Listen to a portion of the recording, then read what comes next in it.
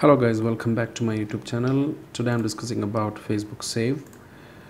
I'm discussing all the topic related to the save option on Facebook. So first of all, you need to log into your Facebook, and whenever you see any post on your timeline, you can see there is 3 lanes, and when you click on it, there will be option to save the post. So you can save the post by just clicking the 3 dots and save. Automatically that will be saved. But here there is some more features that you have here. Making collection, for example, if I want to make a group or collection with a specific name, suppose for example I'm gonna create a collection with the name news, and I'm saving whatever news that I want to read later. I just save it. If I don't have a time, I just want to refer it later, so I'm gonna add it to the group. So I'll create one more collection with the name videos, and I can also make the collection public or friends or only me, so that if it's a public, the people can follow the collection as well. So let me see if there is any video.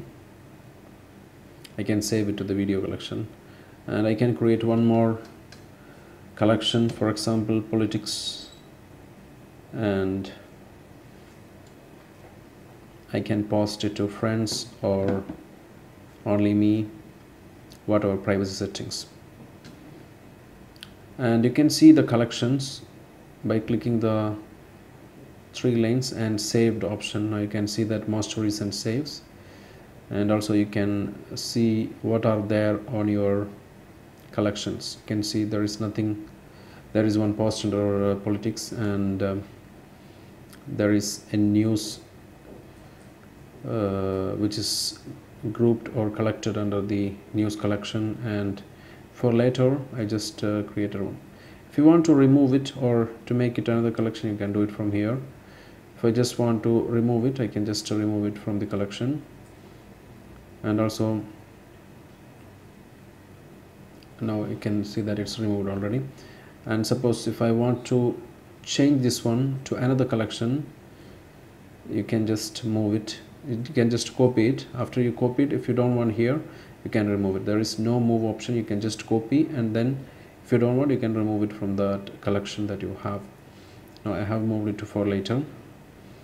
Similarly, you can do it for other collections as well. So this collections, it will be helpful for us to easily understand later when we open the save options collections. So this is how you can save and make it collection for future reference. And I believe this video was helpful. Thank you for watching. Subscribe the channel, click the bell icon for notification. Take care. Goodbye.